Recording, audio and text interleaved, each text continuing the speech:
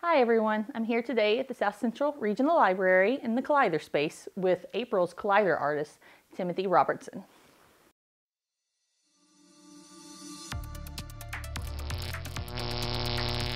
Hey, it's Tim again. I'm going to be telling you a little bit about pigment transfer, which is the process that I'm going to be explaining in my virtual workshop. Pigment transfer is taking an image from one print and putting it onto another print and taking away the paper of the original print, if that's a good way to explain it. In front of me, I have three slightly different types of pigment transfers. This is an acrylic pigment transfer on wood. This is an encaustic pigment transfer, also on wood panel. And this is an acrylic pigment transfer, but it also has resin coating it, and it's also on a wood panel. You don't have to use a wood panel for pigment transfer, as you'll see later on. But I wanted to tell you a little bit about kind of why I use this technique in my work and how I kind of got started using it.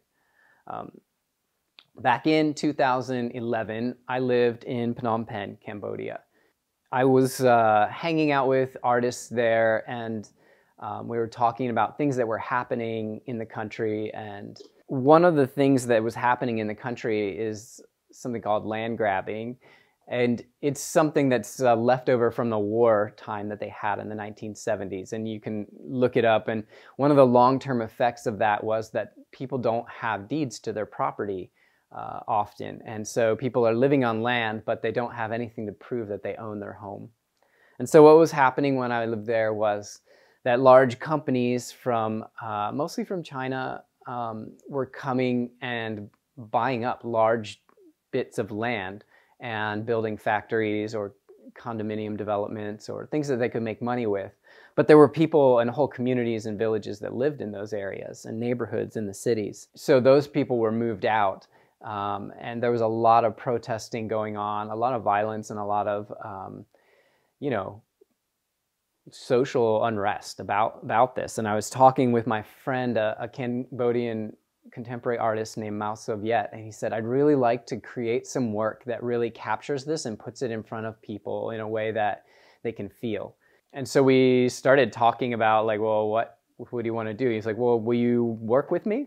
I was like, yeah, absolutely. So we decided to collaborate on this work.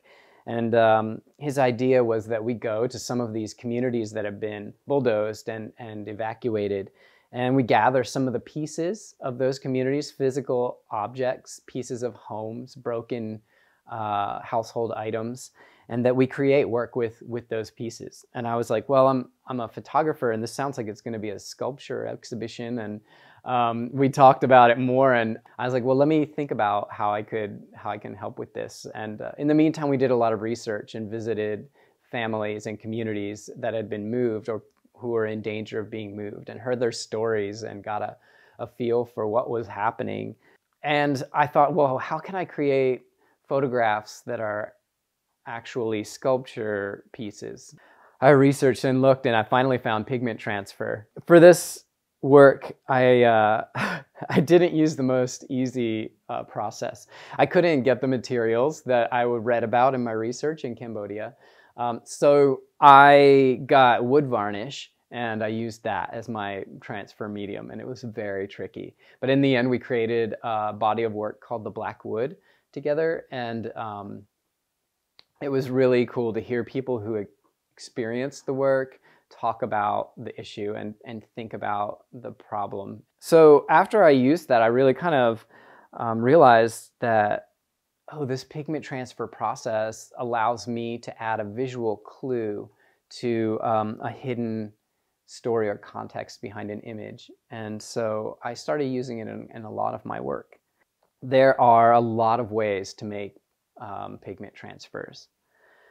Some of them involve solvents, which are toxic, but there's some famous pieces of artwork by Robert Rauschenberg that utilize the solvent image transfers. You can use wintergreen oil. You can use encaustic. The way I'm gonna talk about in my next video is how to create a pigment transfer with acrylic materials, because they're not toxic, and also they're easy to use and easy to find.